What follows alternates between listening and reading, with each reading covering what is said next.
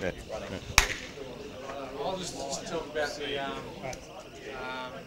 we're recording it and using it. We're recording, Bob? Actually, I'll get you to come close to me so I can speak more. Hello everyone and welcome to AFI Education. My first one for the year. Just to remind you all that we're recording this. We're going to put it on our YouTube site, so be aware of that. Ask questions. I'll let Steve do the introductions, and thank you, Ross, for coming on down. Let's go. Good evening all, and thank you for turning up. Once again, we thank the RFS for the use of this facility. It's fantastic to be able to come to a place like this and have ready for students. So the topic, as you know, is NFPA 1033 and 921. It's something that interested me greatly because the idea that you can identify a professional fire investigator, what is that? Is that a person who's been doing fire investigation for 30 years and therefore calls himself him or herself a fire investigator? Or is there some particular standard boxes to tick to make sure that you are what you say you are? That's in a nutshell. It's an ongoing, I think in Australia we don't quite... Okay, sorry. So I think in Australia we don't quite have that recognition in courts just yet. I believe it's very big in the United States and other parts of the world, and Ross will let us know about that. The more you get yourself involved in professional development nights like this, associations like the AFI, doing conferences, doing workshops, and accessing peer-reviewed documents like NFPA 921, the more professional your work will be. So it seems a bit of an understatement to have to introduce Ross at all, but I'm sure you know Ross Brogan through the many years that he's been associated with the AFI and the IAAI. He kindly accepted an invitation to speak tonight on those two documents. I knew by sending an invitation I'd be getting probably the best in the field in this particular area as well as others. Just a quick overview. I think you mostly know him, but he spent many years in the when it was the New South Wales Fire Brigade. He rose to the rank of inspector. He was in the Fire Investigation Department for many years. He would you say won? Is that the word? Awarded the AFSM. And since in his sort of semi-retirement years, he's been involved with Charles Sturt University as a lecturer, and he marks as an adjunct lecturer, marking essays for the courses in fire investigation. So he's still very much involved. I don't think he'll ever possibly be able to fully retire. There's too much in his blood. So Ross, thank you very much for agreeing to attend tonight. And by the way, just come back from a cruise, so it's like, for something. Yeah, back into life and back in front of us. So we're very grateful to have him here in front of us. Please make him welcome. Thanks, Steve. Good evening, everyone. Thank you very much for coming. As part of the IAAI, I'm a member of a committee called FISC, the Fire Investigator Standards Committee, and that committee has the role of making members of the IAAI aware of different things like NFPA 921 and 1033, and what that means for members and how members should use those documents. And the IAAI is not just America, as you know, it's throughout Australia and New Zealand. There's about 80 chapters, I think, right throughout the world, including France and Israel, Belgium, Holland, England. So there are a lot of people that get involved with this, and I'll go into that a little bit deeper with this discussion.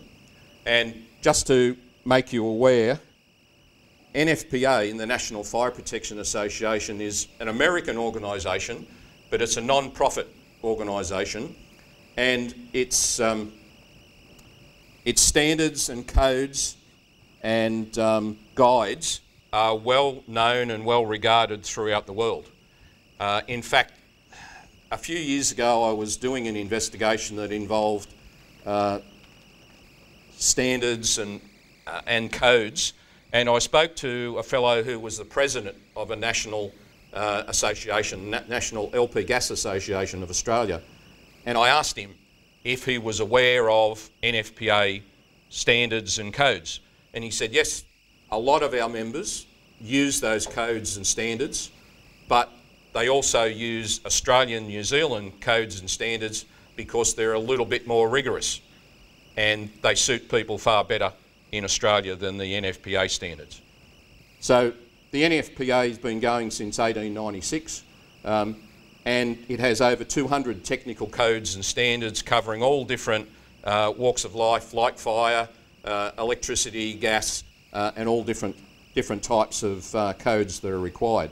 And the NFPA codes and standards are recognised worldwide as industry best practice. And these codes and standards aren't just set by a committee. And if you look in the front of these documents,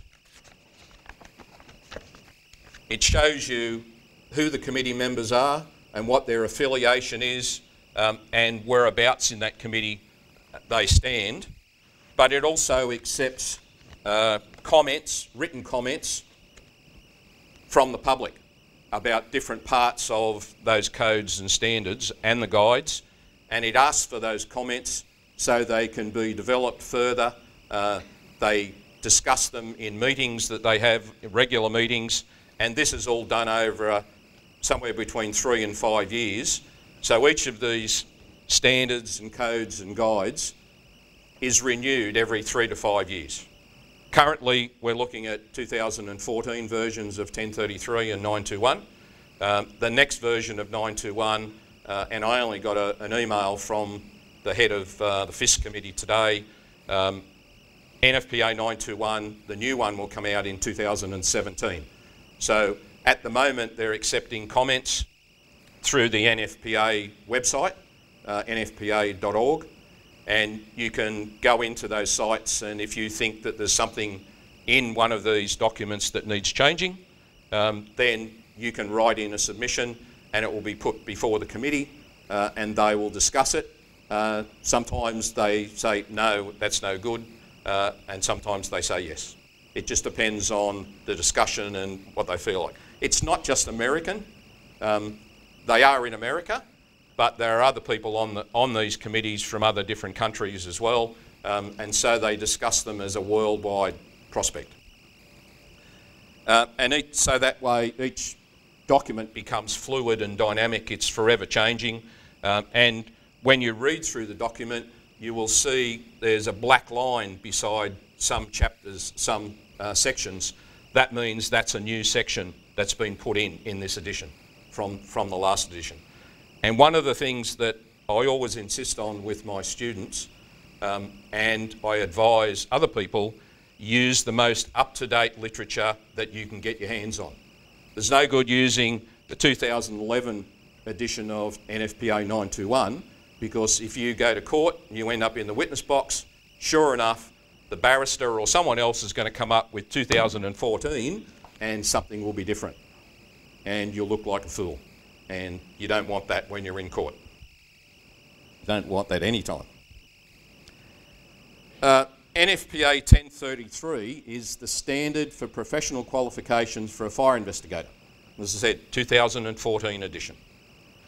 And it facilitates safe, accurate investigations by specifying the job performance requirements, JPRs, necessary to perform as a fire investigator in both public and private.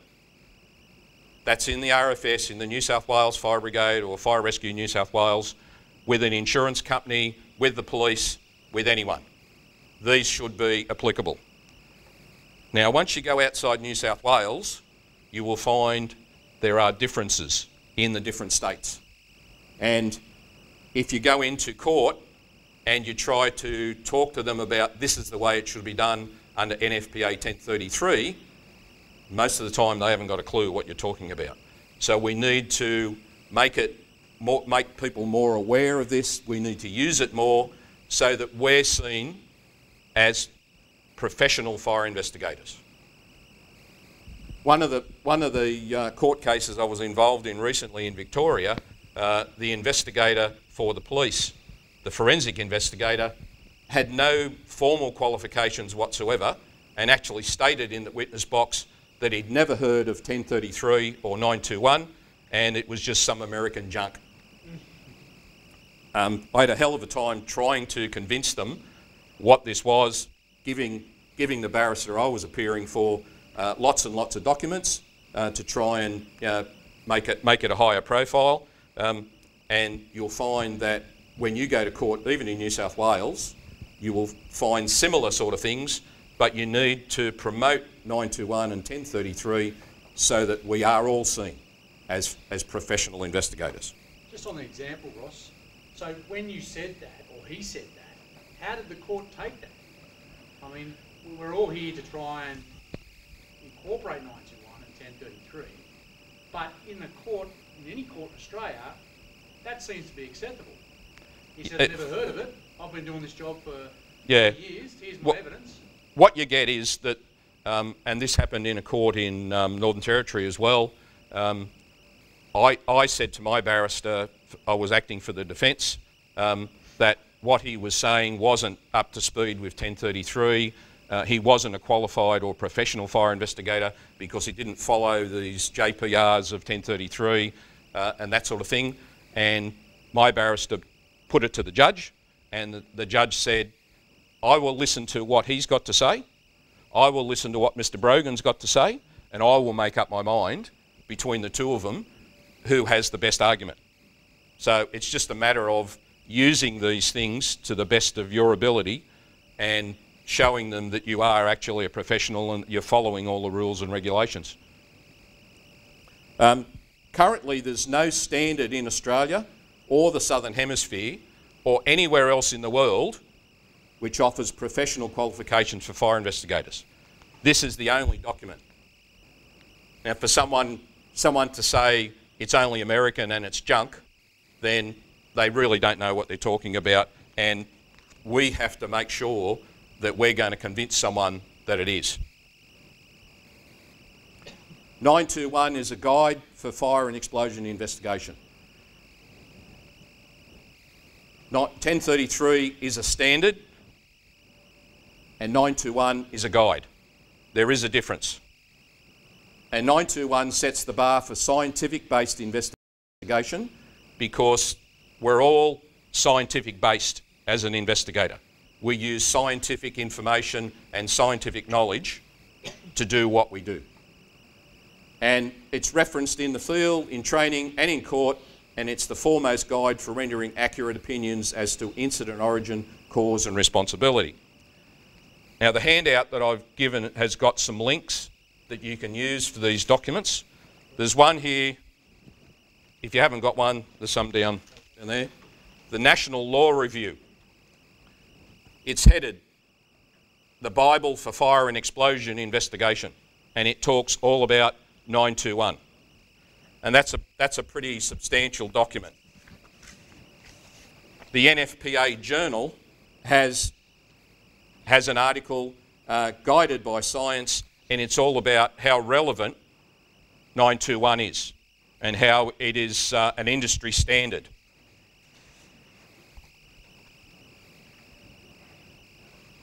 So a standard is a document that the main text of which contains only mandatory provisions, using the word shall to indicate requirements, and which is in a form generally suitable for mandatory reference or for adoption into law.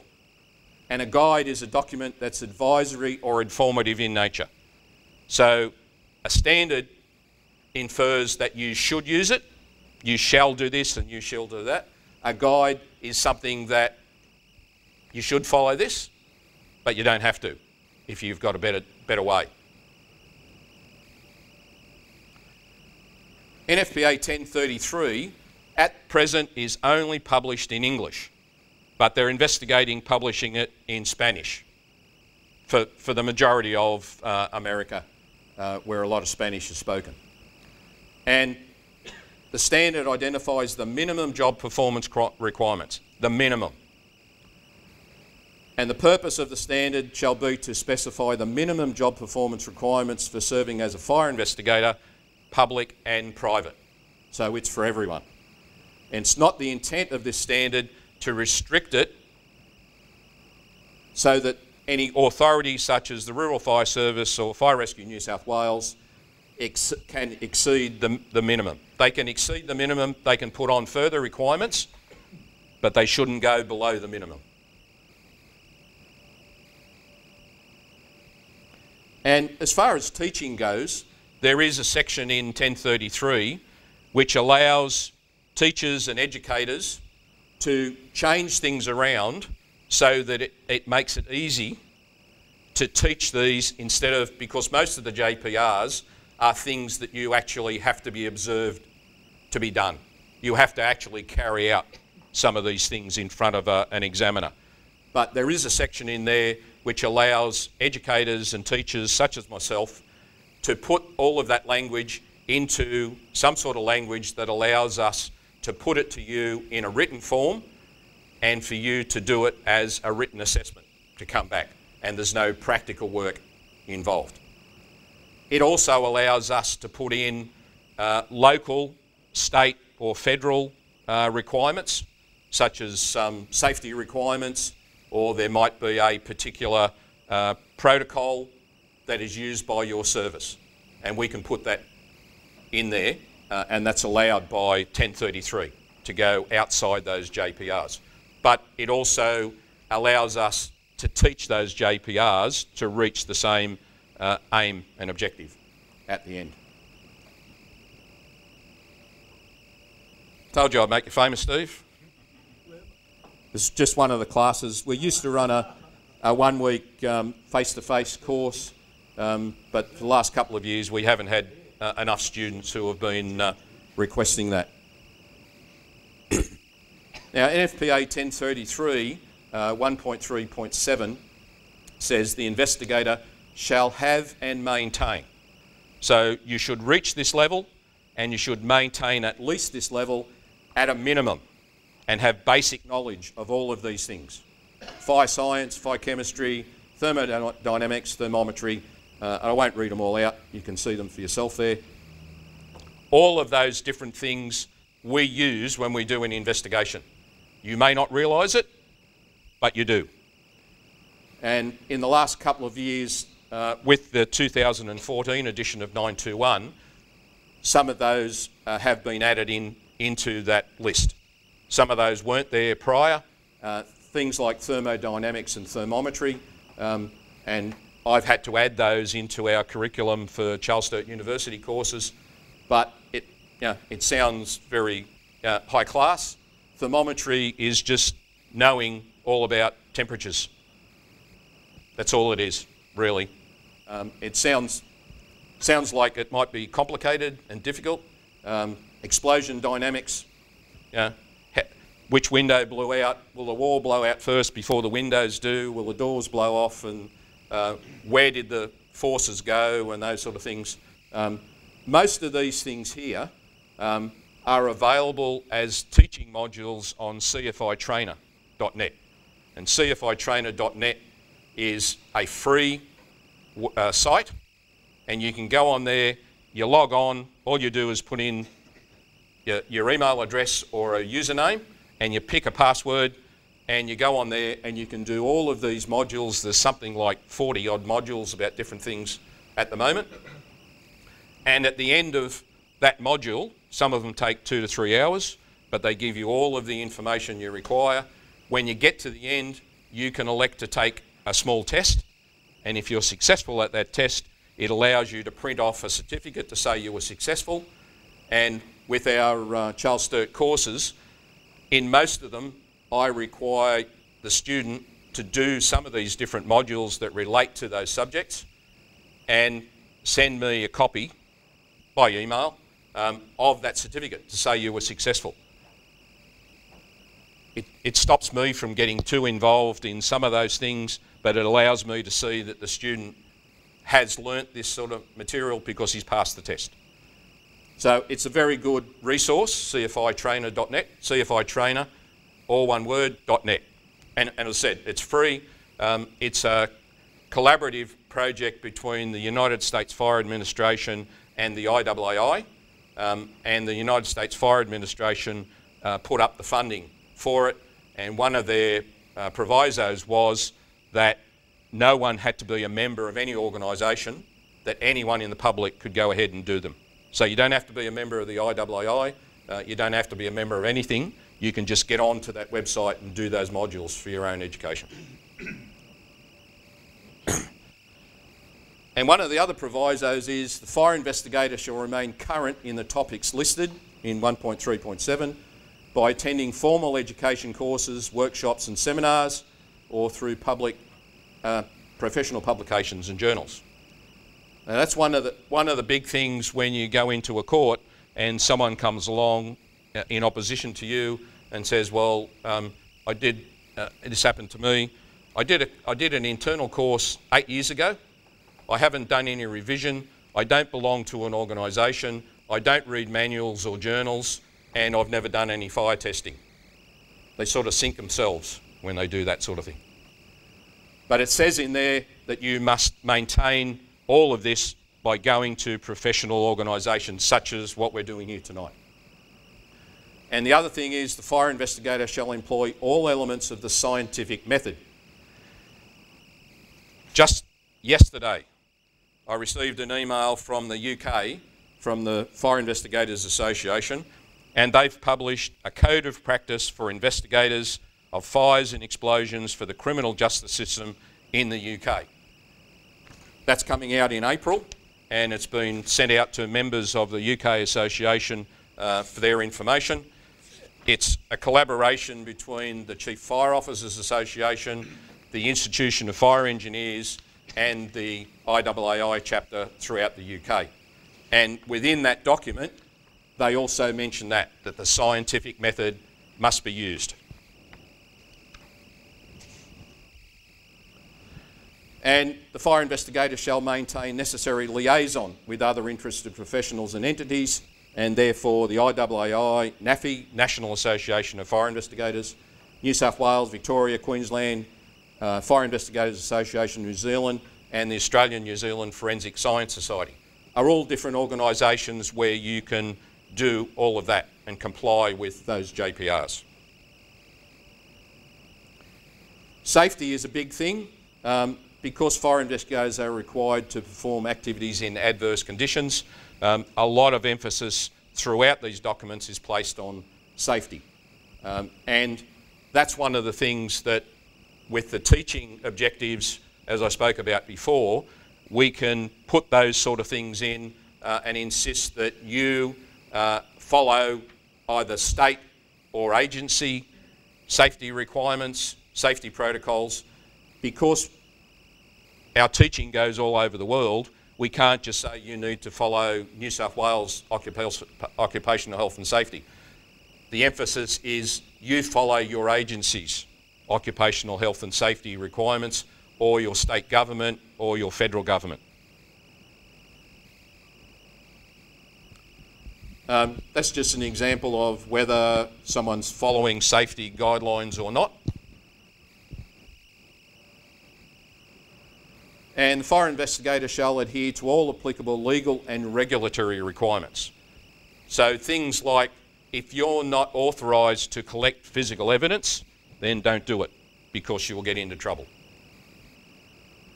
And the next section, 4.1.1, goes through all these different areas: the scene examination, documenting the scene, evidence collection and preservation, interviewing, post-incident investigation, and presentations. And presentations is whether you're presenting your findings and your evidence to your boss, to your workmates, to an arbitrator, or to a jury, or a magistrate or a judge. That covers all of that sort of thing. And fire investigations are carried out all over the world and in all different situations. And the fellow on the right is going to be the new Superintendent, Fire Rescue New South Wales, Greg Rankin. Don't know who the fellow on the left is. Each section of the job performance requirements not only talks about you having the requisite knowledge, and the requisite knowledge comes from 921. and other documents, but a majority of that comes from 921. But the requisite skills as well to perform these tasks. 921 is a guide, as I said before. I've showed you the National Law Review and the journal. It's regarded as a premier source for fire investigations. And 921 is now translated and published in English, Spanish, Korean, French, Hebrew, Mandarin and Chinese, which makes it a truly world-recognised document worthy of praise.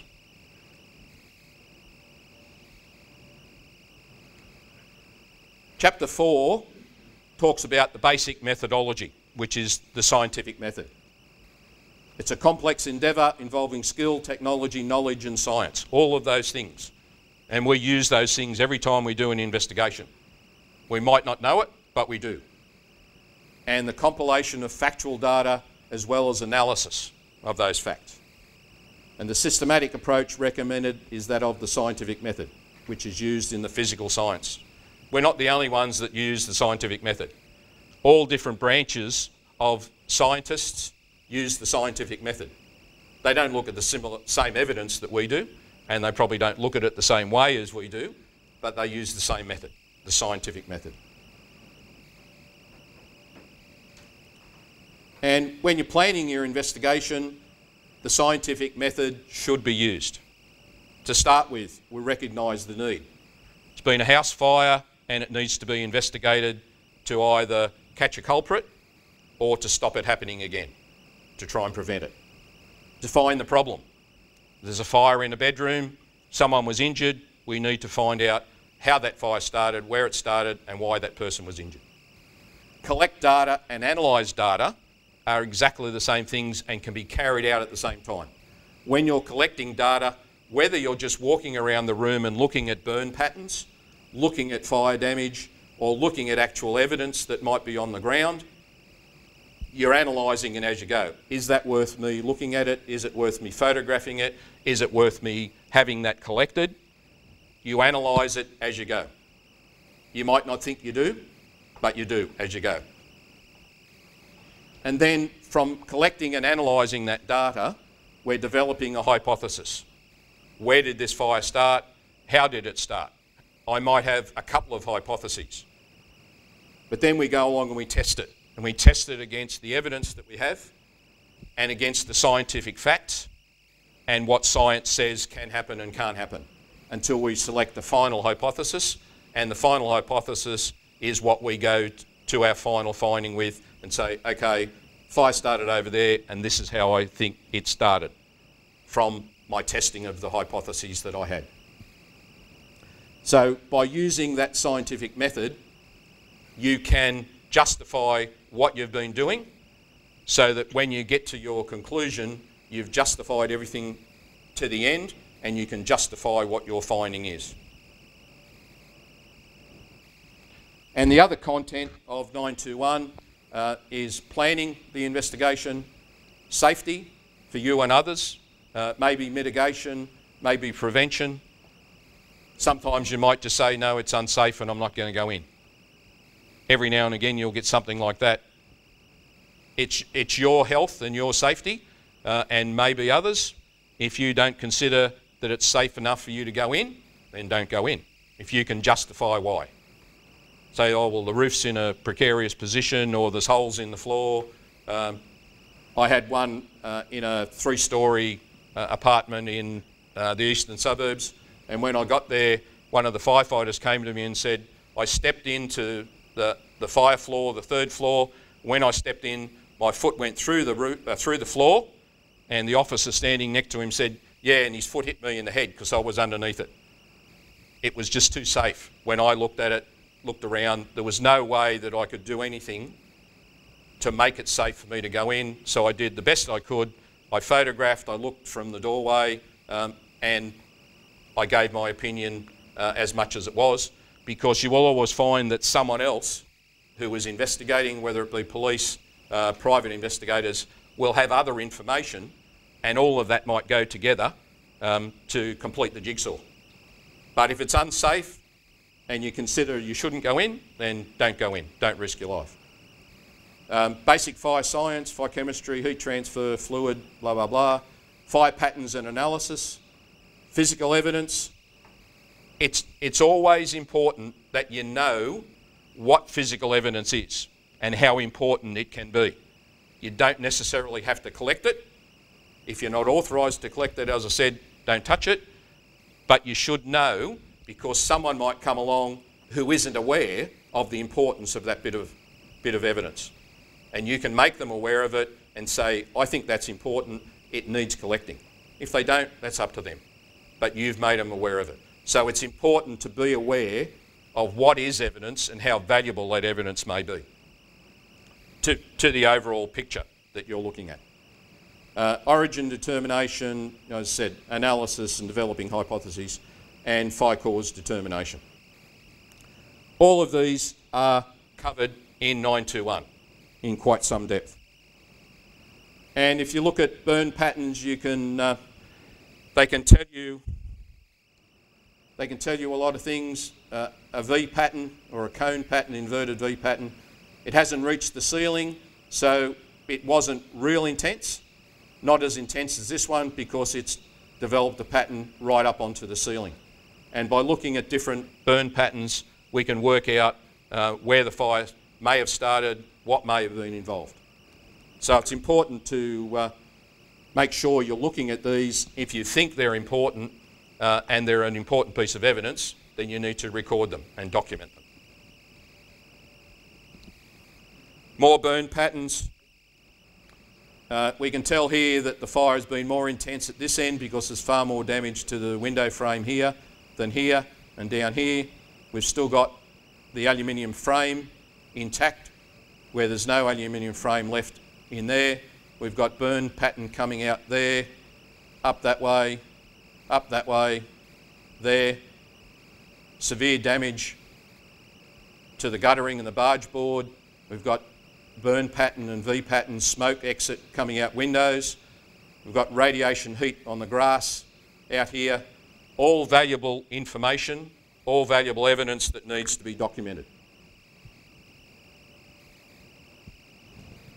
Documenting the scene by notes, photographs, diagrams or floor plans and final reports.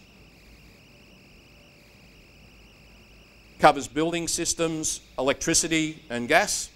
A lot of the electricity in 921 is dealing with American systems, with 110 volt systems. But you'll be able to realise that it is dealing with American, but it does have a lot further information about electricity itself and gas systems. And you just need to apply that to your own area. Appliances, failure analysis, incendiary fires, human behaviour and legal considerations. Some of the legal considerations are mainly American, so again you need to take into consideration your own legal requirements. Burn patterns again, this is like a washing machine. They're used in hospitals for washing and sterilising urine bottles and bedpans. And we had a spate of fires involving several hospitals, and when we turn this one upside down, you can see this is the water pump, and that's the delivery hose that goes to the machine itself, and this is the electrical box where the 240 volt comes in. This is upside down. We're looking at the underneath of it. Right along here, it's all rusted, and all of that white material is like soap residue. So there's been a leak in here. It's been leaking for quite some time, and when we did some research on it, we found that this type of machine was something new, and it had a ceramic disc as a seal in it, and the lifespan of that ceramic disc was about 5 years, and all these fires started at around about 5 years. So there was a water leak here. It impacted on the 240 volt incoming supply, and we had lots and lots of fires. And what they did, we had a a notice put out through it was all private hospitals. They weren't used in public hospitals. These were in public hospitals, so the health department had a notice put out through all the private hospitals, telling them to either get rid of these and replace them with something new, or to reduce the water pressure in them. We weren't real happy with that, but that was their solution and we had to live with it. Death and injuries from fire. This poor woman didn't die from the fire. Well, she did from the fire. It was smoke inhalation. She had a little 240 volt fan heater beside the bed, and when she went to sleep she dropped a bit of clothing over the top of it. The air intake was reduced, the thing overheated, and it caught fire because it was all plastic, and it produced so much smoke. She's on the 3rd level of this apartment, and the carpet right down at the ground level near the front door was black like that, so you couldn't tell the colour of it from smoke inhalation. So you don't have to have someone burnt for them to die, and death and injuries from fire in 921 covers all of those exigencies. And explosions, different types of explosives, exploding atmospheres, types and characteristics and dynamics. And that's what happens in a caravan when LP gas builds up enough to explode. We had great fun up in Brisbane with the Queensland chapter, blowing things up like that, filled it up with LP gas, and then they remotely ignited it, blew that up, blew up a couple of buildings and a car, just to show you the results. So being an investigator can be fun. Motor vehicles and transport and marine fires covers all of that. Marine fires is fairly new. It's only been in there since about 2011, I think. Something that becoming increasingly important to us. A lot more boat fires around the place. I've been involved in a couple. Some of the students say, well, I live out in the middle of the outback. I'm not going to have a boat fire. Say, well, have you got a lake somewhere where people go boating? Yeah, well, you know, there's boats. Wildfire. There's a section on wildfire. Richard Woods and myself were involved in that section. Management of complex incidents, cause and responsibility analysis, reference publications, and official definitions. And 921 is the ultimate education tool for the fire investigator. There isn't anything else that covers as much as 921 does about fire investigation. And as I've just gone through all of those sections that cover all of that.